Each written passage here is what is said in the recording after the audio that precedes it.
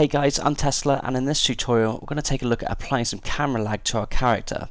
So there's a really easy way of doing this without having to program this in ourselves.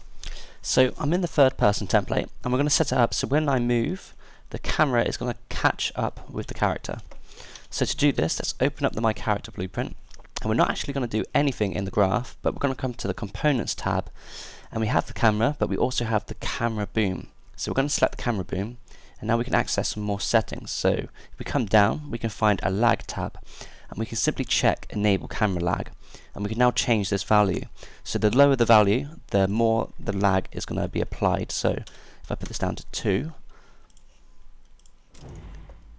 you can now see that the camera is really trying to catch up with the character when we move.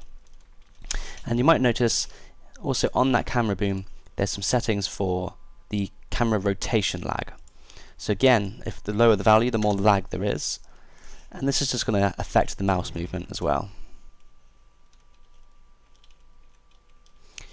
Okay guys, that's it for this tutorial. Thanks for checking it out. If you're interested in one-on-one tutoring, please get in touch and make sure you stay subscribed. Cheers guys.